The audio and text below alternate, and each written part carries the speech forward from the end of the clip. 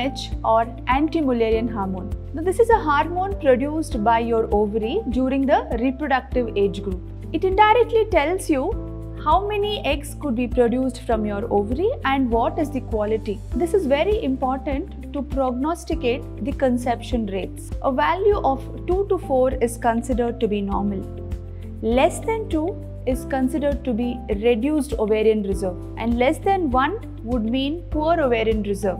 That is when your clock is ticking and you need to be really alert about conceiving at the earliest. AMH along with antral follicle count, which is determined by transvaginal ultrasound, are two important indicators to assess your ovarian reserve in order to prognosticate your conception rates. However, AMH is not an absolute parameter.